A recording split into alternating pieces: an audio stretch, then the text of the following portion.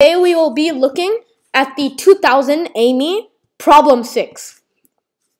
For how many ordered pairs x, y of integers is it true that 0 is less than x, is less than y, is less than 10 to the 6, and that the arithmetic mean of x and y is exactly 2 more than their geometric mean? Let's take this by parts. Firstly, we see that they give a bound in the form of an inequality for x and y. Next, we see the problem statement itself, which gives the condition. Let's write this mathematically. Let AM be the arithmetic mean of x and y, and GM be their geometric mean. This statement pretty much says that AM equals GM plus 2. Writing this more mathematically, we see that the average of xy, or x plus y divided by 2, is equal to square root xy plus 2. Square root xy is their geometric mean, which is, instead of adding them and dividing by 2, it's simply flipping all the operations to the multiplication group.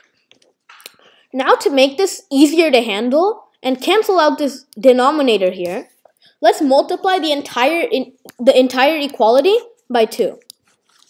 This, as we wanted, cancels out the denominator and distributes to the right-hand side as well. Simplifying gives us x plus y equals 2 square root xy plus 4.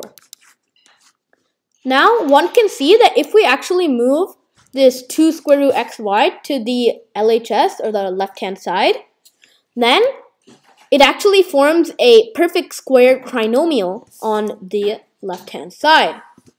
Let's do that. Step by step, we go x plus y minus 2 square root xy equals 4. And simplifying, taking the square root essentially, gives us x minus y,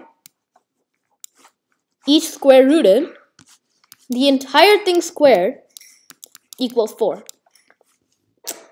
Now we can square root both sides and take the principal root.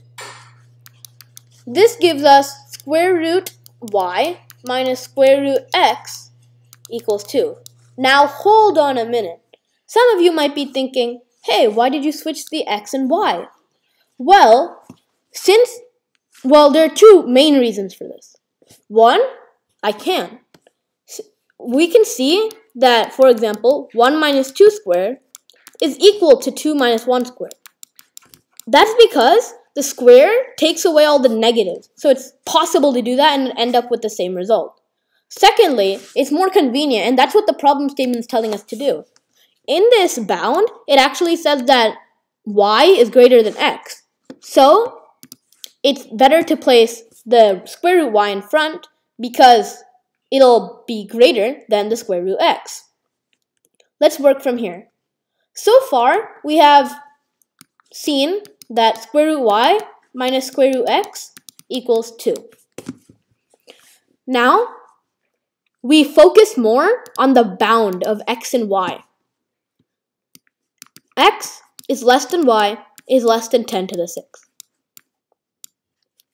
Now, let's rewrite this inequality to a more convenient way, which is rewriting 10 to the 6 as 1000 squared. Now, we can find the upper bound for y and the lower bound for x to find basically the number of ordered pairs. Since x and y are integers, y is at maximum 999.